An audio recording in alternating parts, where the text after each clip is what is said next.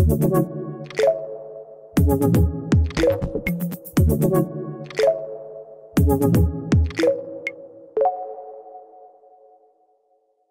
going to go, if we could, in the Word this morning. We're going to go to Luke, the 19th chapter, a familiar text.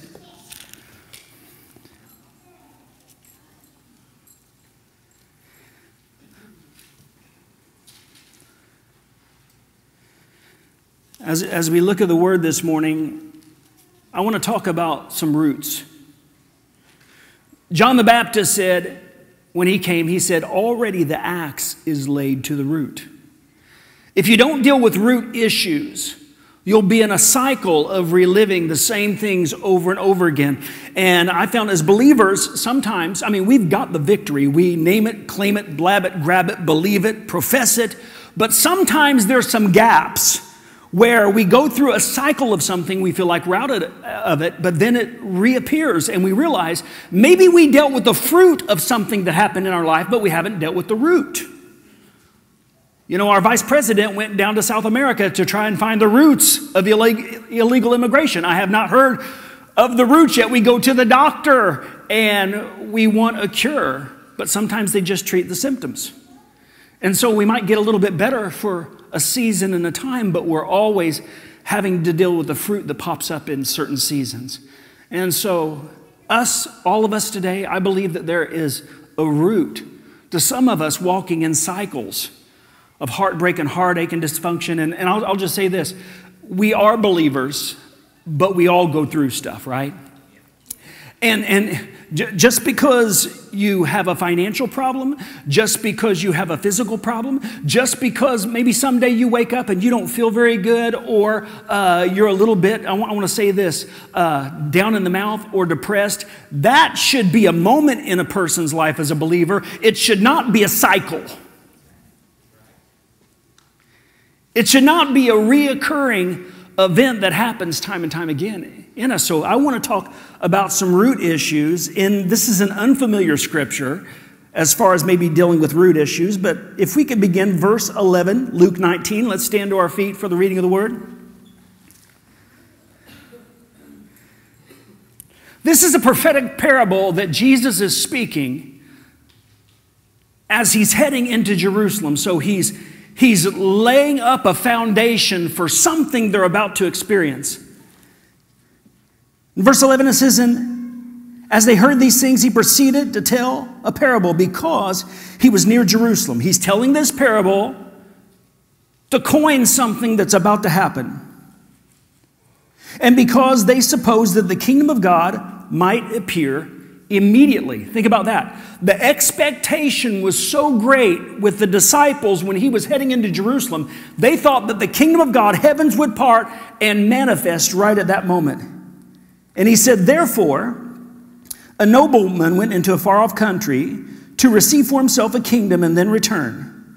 Calling 10 of his servants, he gave them 10 minas and said to them, engage and do business till I come. But his citizens hated him and sent a delegation after him, saying, we do not want this man to reign over us. And when he had returned, having received the kingdom, he ordered these servants to whom he had given the money to be called to him, that he might know what they had gained by doing business. The first came to him, saying, Lord, your mina has made me 10 more. And he said to him, well done, good and faithful servant. Because you have been faithful with a little, you shall have authority over 10 cities. So we're moving from something that is a little bit of money to all of a sudden having great authority over a region. And the second came and said, Lord, your mina has made me 5 minas. And he said to him, and you are to be over 5 cities. And then another came and said, Lord, here is your mina, which I have kept and laid in a handkerchief, for I was afraid of you, because I know that you're a severe man. You take what you did not deposit and reap what you did not sow. And he said to him, I will condemn you with your own words, you wicked servant. You knew that I was a severe man, taking that which I did not deposit and reaping where I did not sow. Why then did you not put the money into the bank, that at my coming I might have collected it with interest. And he said to those who stood by, take the mina from him and give it to those who have 10 minas. And they said to him, Lord, he has 10 minas. I tell you, for everyone who has, more will be given, but to him who has not, even that which he has will be taken away. And this is where it gets really heavy. It says, but as for the enemies of mine who did not want me to reign over them, bring them here and slaughter them before me. Wow. Lord, add your blessing to the reading of your word this morning. And we just ask that this single solitary issue, that we would cross over, we would be Hebrews, we'd cross over from one place of knowing you into another place of knowing you, that the axe would be laid to the root, and Lord God, a sense of awe and wonder and appreciation, Lord God, and submission would come upon us, Lord God. We thank you for being our Lord, in Jesus' name. Amen. And so, many times when we talk about this specific scripture, what we're going to find is we teach about stewardship. How many of you know you got some talents? You got some gifts. Every single one of us, if we have anything, it's been given by a benevolent God on loan. And so God's given us all these things, and I'll just say, He expects us to do something with the things in our lives that He has given to us. But this parable, if you read it, it is not, because He shifts gears, it's not about stewardship, it is about lordship. It's not about stewardship, it's about lordship. He said, those who did not want me to rule over them, He said, if you don't get the Savior, you get the opposite. If you don't receive Christ, you get Antichrist, right?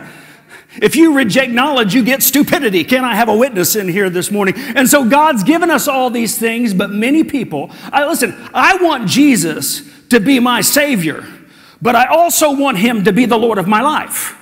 And many people, they want a Savior, but they don't want a Lord. They want a healer, but they don't want a Lord. They want a protector, but they don't want a Lord. But lordship is the core key issue. It is history's hinge. At the end of this age, it is not going to be the day of healing. It is not going to just be the day of blessing or preaching or manifestations or miracles. It is called the day of the Lord for a reason. It's about His lordship. He, from there, goes into Jerusalem. And there's a couple guys, the couple guys with a donkey. He says, you're going to find a couple guys, and they've got a foal and a mother, and just go and take them. And when they try and stop you, say this. It doesn't even say that they knew Jesus. Didn't pull the Jesus card on them. He said, just tell them that the Lord has need of it. That meant something to those two guys. Because obviously the people who had the donkeys had something inside of them that whatever the Lord needs, the lordship issue was already settled. They go into Jerusalem. People are saying, Hosanna, blessed is he who comes in the name of the Lord. And listen, they were not rejecting Jesus as Savior or as miracle worker or as prophet. They were specifically rejecting His lordship. They were rejecting His lordship. And so all the things in our life are a byproduct of us positioning ourselves to have Jesus as Lord. And so many times people want the byproduct of the Lordship of Jesus Christ, but we don't want the prime product, which is subjection and submission. God gave me free will. God, He's Lord, but He gave me free will. And with my free will, I choose to do what He wants me to do. God's not going to make me. But on a daily basis, we need to say this, Lord, what do you want for my life? It's not multiple choice gospels. It's like, how many know God's got a specific plan for your life? But without the lordship issue settled, you will never know what that is. You'll always be double-minded. You'll always, as you're pursuing what you want, because you know what God wants to bless you, you won't step back and say, hey, you know what, Lord, whatever you want. What do you want for my life? You're the Lord, I'm not. My parents, 27 years ago, left a church they did not want to leave to go to a church that they necessarily didn't want to go to. My dad left the comfort of having his weekends off to the conflict of spending into bike parties with people puking all over the place and going into penitentiaries with a lot of people he could not even relate with. But the Lord required it. The Lord said. And when you understand this, by subjecting yourself to the Lordship of Jesus Christ, that's when He actually begins to direct your path and direct your steps and speak things to you, because your mind is wide open. Lord, whatever you want. You want the donkey? Do you want the job? Do you want the church? Whatever you want. And the Lord says, that's what I'm looking for. He's not just looking for blind obedience. He's looking for a tender heart of affection and submission towards us that say, Lord, I submit to you. It's the submission word. See, the word Lord, it says authority and power. Lordship is a reflection of His authority and His power in our life. So if I'm powerless in an area of my life, I got to go back and reflect, okay, am I allowing the Lord to be the Lord of this area of my life? It's because when He's Lord of your life, how many know He can make dumb people smart? He can make ignorant people wise. He can make sick people well. He can reconcile and recover relationships. He can make the dead rise, but it's through the byproduct of Him being our Lord in our life. Jesus said this, all authority and power is given to me. And He said, I'll give it to whoever I want to. And so all authority, all power is connected to His Lordship.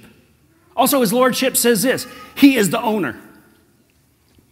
He's the Lord because it's all His. Can we just say that? It's all His.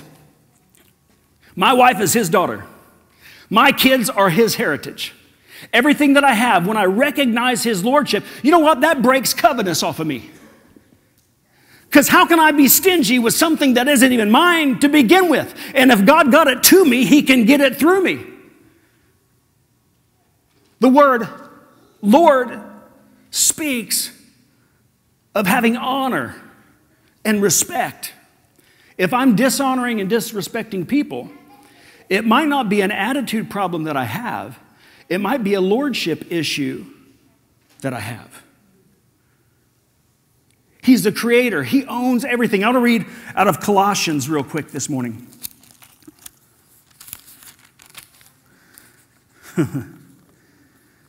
Colossians says this in 1 and 15.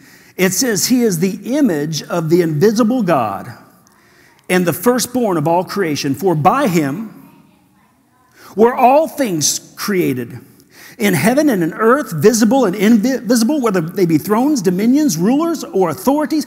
All things were created through Him and for Him. And He is before all things, and in Him do all things consist. And He is the head of the body, the church. He is the beginning, the firstborn from the dead, in that everything He might have preeminence. For in Him all influence of God,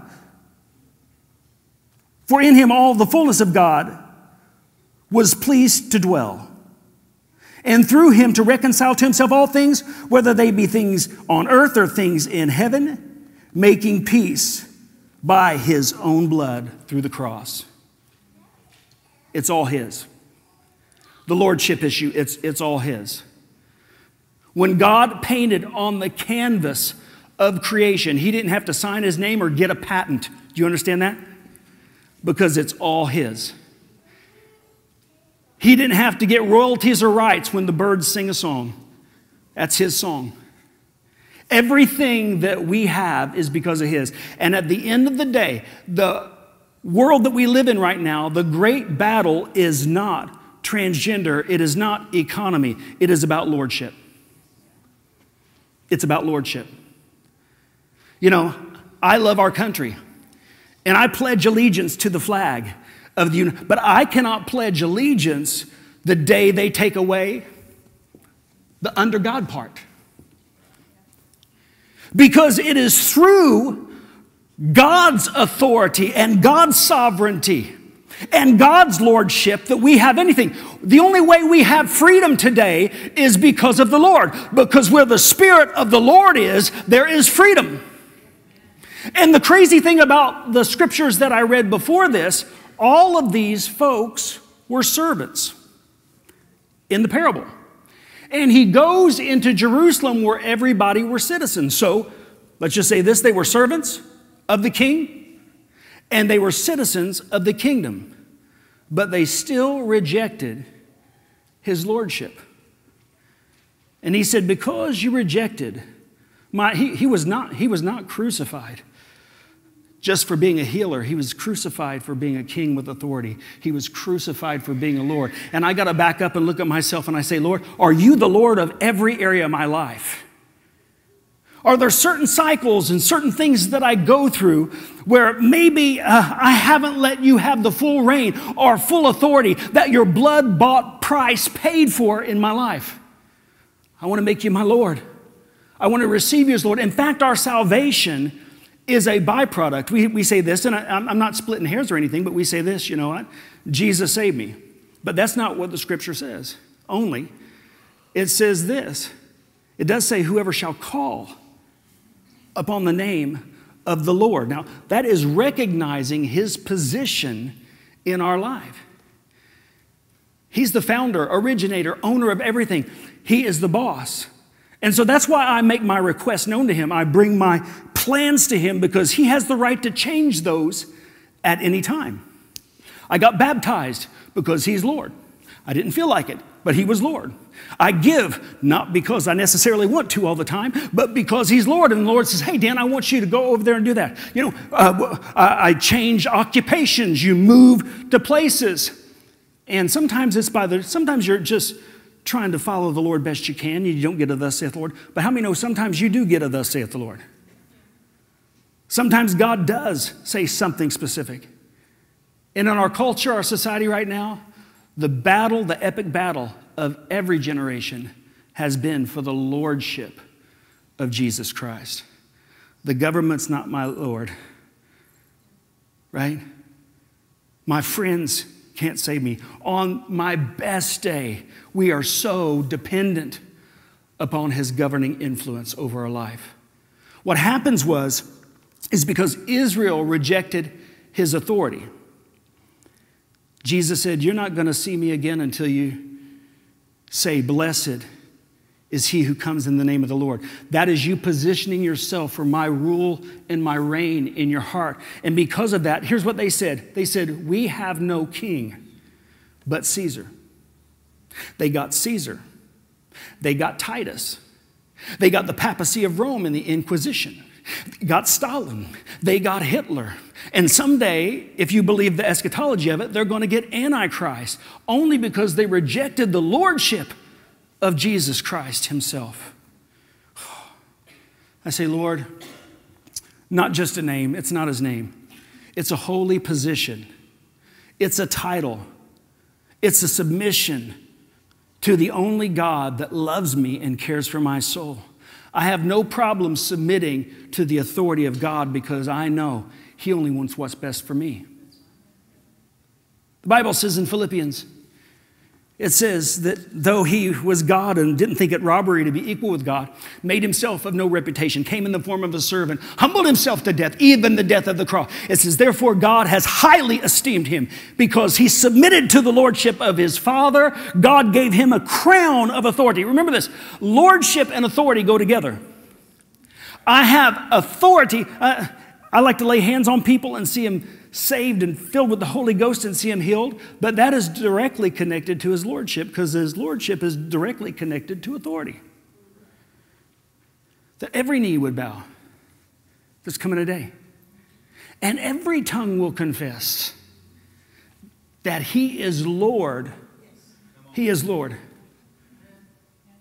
Whether you believe it or not, he's still Lord. It doesn't change anything. You know, nobody breaks the law. The law breaks you, right? It's like the law of gravity. There's a law of lift, too. You're not going to break the law of gravity. unless you have a higher law, which is the law of life. It's the same way with God. Because God is Lord, He sets the boundaries. He sets things in orders. He enforces them with His will for our protection, and also to reject the things that would be harmful to us. I have authority because I'm under authority. I have authority because I yield myself under His lordship.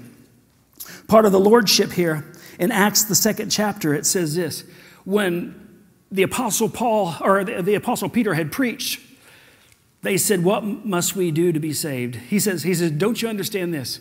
The message was this: don't you know that this same Jesus that you crucified, God has made Him both Lord and Christ.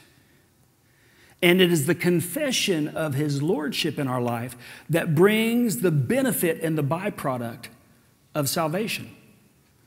You could say, "Save me, Jesus." But if the lordship issue isn't solved in my life, I'm going to be saying, "Save me, Jesus," for the same thing again and again and again. But the lordship is like, okay, I'm not my own. We talk about ownership again. Because He's my Lord, I am not my own. Because the Lord owns everything. I'm bought with a price. And that gives me peace, because that means that God has a form of control over my destiny as I yield my will to His lordship. With the lordship issue, the byproducts, gifts of the Spirit. 1 Corinthians 12:3, it says, "No one can call Jesus Christ Lord except by the Holy Ghost." Nobody can call Jesus Lord except by the Holy Ghost. Well, what does that mean? That means when God sends you, because He so desperately loves you, when He sends you the reality of who He is by the Holy Ghost, you have the ability to receive the revelation of His Lordship in your life. Many people have said, I've tried that Christian thing, I tried that church thing, I've gone to prison for years, and people have said, "Yeah, I've been there and done that." I say, yeah, but did you make Him Lord of your life? It's not a marriage of convenience. It's not until I get blessed or I get out of this situation. It's like, here's my life. I'm bought with a price. I'm not my own anymore. I yield to your authority. I yield to your destiny. I yield to what you have as far as power and authority in my life. Another byproduct and benefit is peace. Romans 5:1. Through His lordship we have peace. We have rest because of His lordship, because He is the Lord of the Sabbath. When I consistently and continually on a daily basis try and yield my life to the Lordship of Jesus Christ, I expect people are going to get saved. Yeah. Why?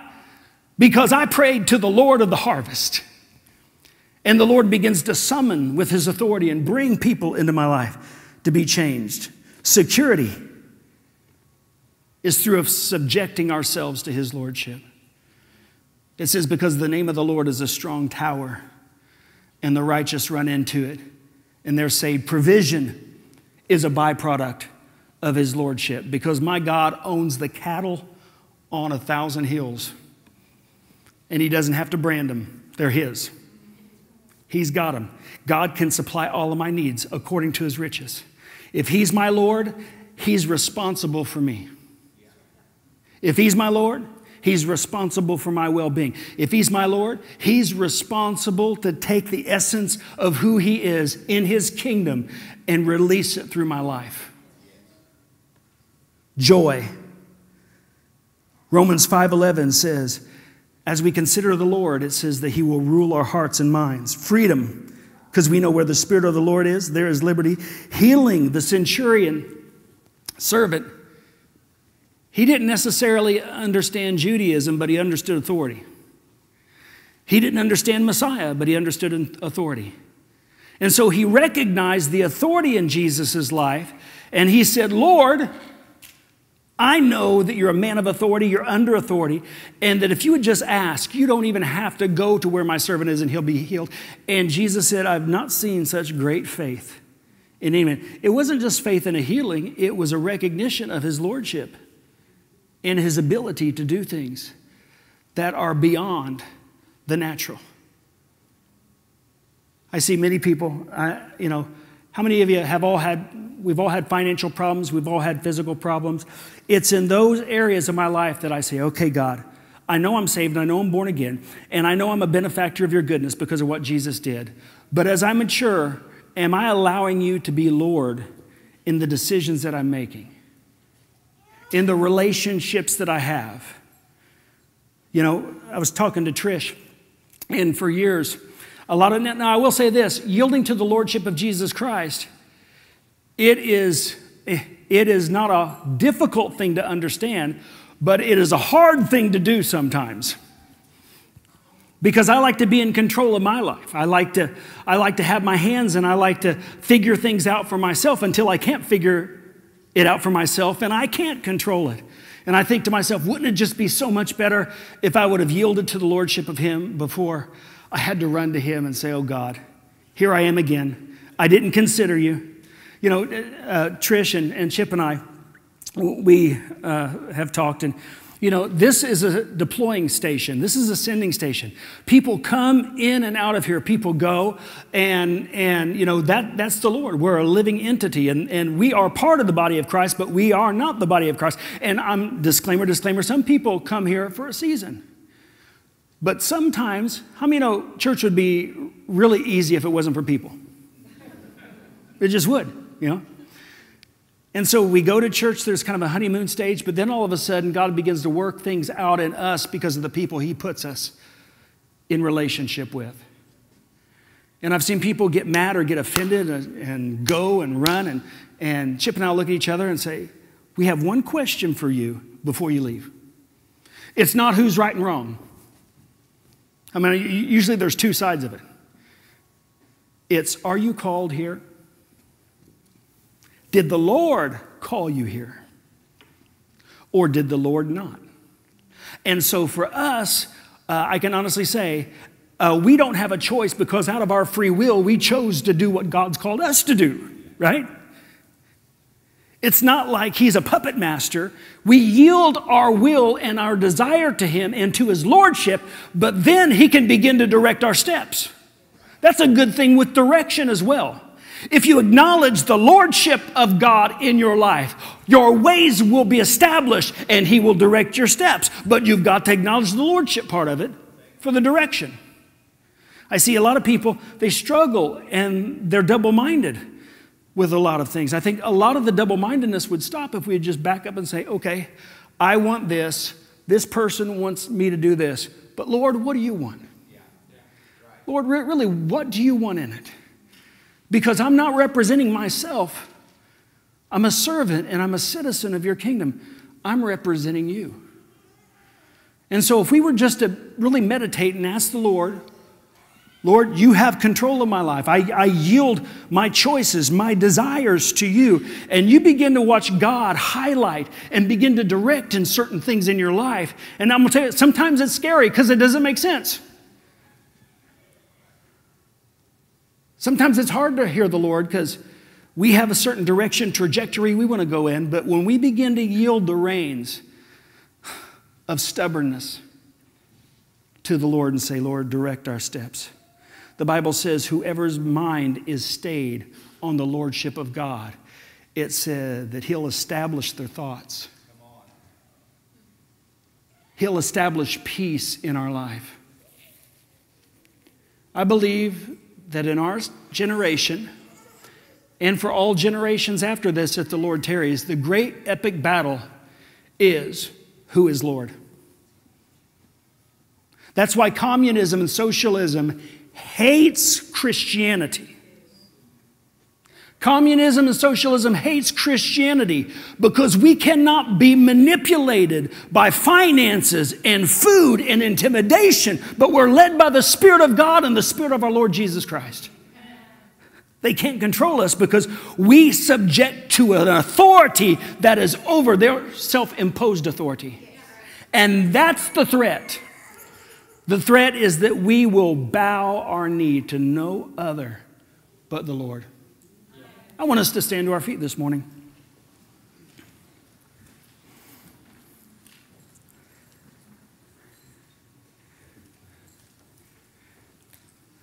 Joel, the 2nd chapter, gives a pretty heavy account of the day of the Lord.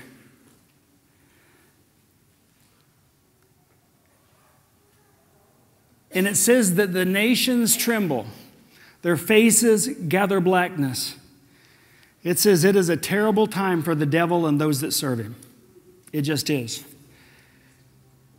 Because the Lord is taking the kingdoms back one generation at a time. And like in the Revolutionary War, we can say this: we have no Lord but Jesus. We have no king but Jesus. I want to look inside this morning. I want us to look in a mirror and say, Lord, are there areas of my life where I've tried to reap the benefits of salvation without the submission to your Lordship?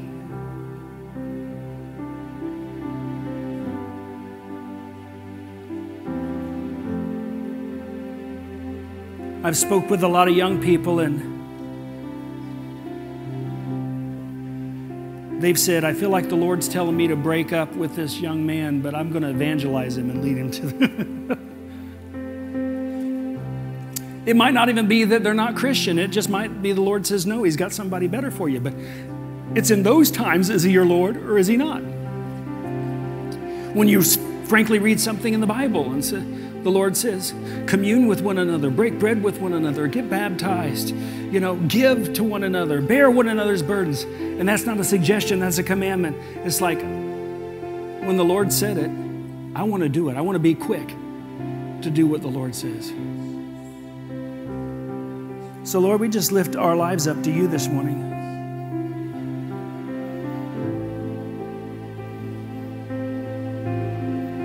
We thank you that we don't have to worry about provision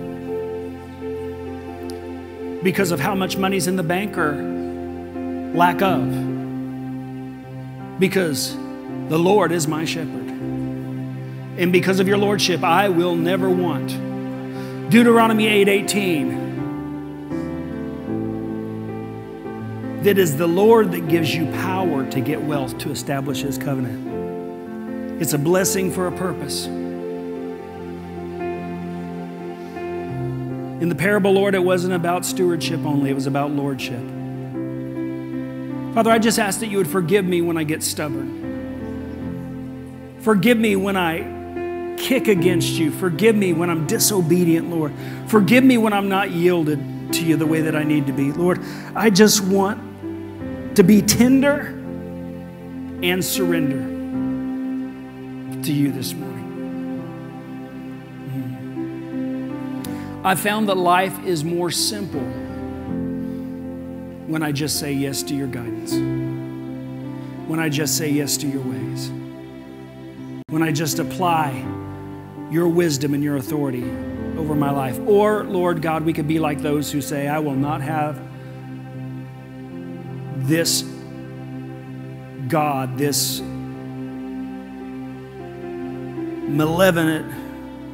benevolent, being, direct me, instruct me, tell me what to do. I pray for a heart of submission in my life, Lord, that I wouldn't wrestle against you in these areas. And I just want to ask this morning, is there an area of our life where we would say that he's not the Lord of that area? I'm not saying that you're not saved. I'm saying you struggle with the release of his governance in your life. I want to pray for you. And if there's someone in here this morning and you say, I have never accepted the Lordship of Jesus, therefore I know I'm not saved. That was the original sin. They wanted the fruit of what God had without the governance of the one who gave it. That was Adam, that was Lucifer. And I just say what Elijah said this morning. He said, if Baal is God, if Baal is Lord, serve Baal.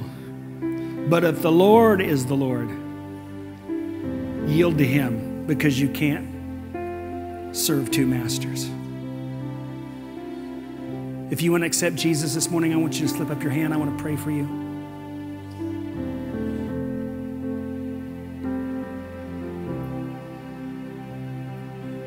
Well, Lord, I thank you this morning. When we say, Lord, it's not that it's only your name. It is your position of influence, authority, and power in our life, Lord. Father, give us the wisdom to yield to your authority every day, Lord.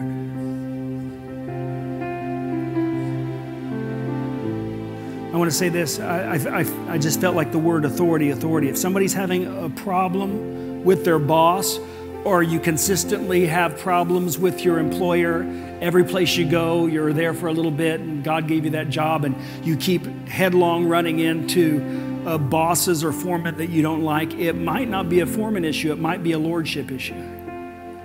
The Lord might be trying to teach you something about himself through that natural relationship. Well, Lord, I bless my family this morning. I thank you for another day to honor you. I thank you for honor the King tonight. Lord, I pray whatever the message was this morning, that each one of us, Lord, we would have the word of the Spirit into our own lives to carry out. Lord, I thank you that every miracle, every prayer, Lord God, every healing that was prayed for this morning is manifest for your great name and for your glory. I thank you our families are being saved. And Lord, I thank you that at the end of the day, you are going to rule all nations with a rod of iron, because that's just who you are. Father, we give you the praise in the mighty name of Jesus. Amen.